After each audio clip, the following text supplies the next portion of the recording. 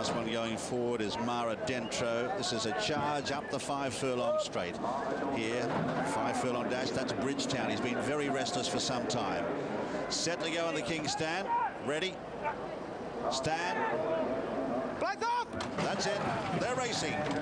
And in the centre, Sweet Sonnet was one of the first away. Up there, too, in the early stages. Rose Blossom right over on the far side is going to burn them all off. On the near side, up there is Overdose, is well clear of the pack as they split into 2 groups now.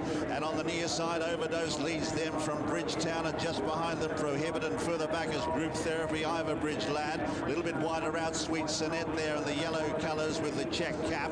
Then Tangerine Trees as they start to merge now. Rose Blossom over on the far side is up there vying for the lead as well. So it's Sweet Sonnet for Hong Kong from Rose Blossom, and then Overdose for Hungary on the near side. Kira's Swiss Diva, and further back Tangerine Trees.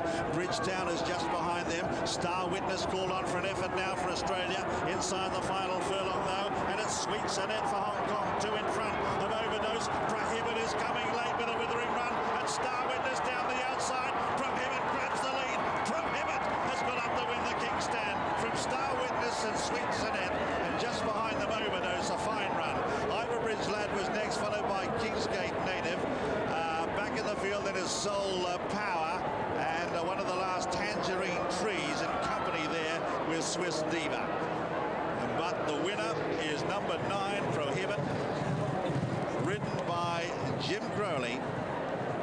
And he's done it well. There's Robert Cowell, the winning trainer, and what a thrill for him.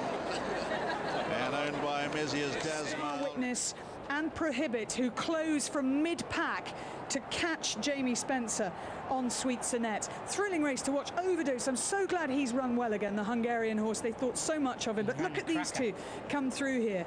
Yes, they've gone a little bit too hard, but that's their style of racing, and that's what they have to do.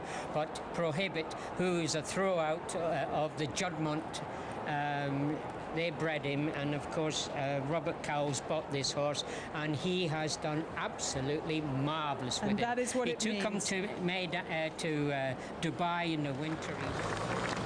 Prohibit coming back into the winner's enclosure. Robert Cowell, a great training performance to win with this 6-year-old. He's done so well with him.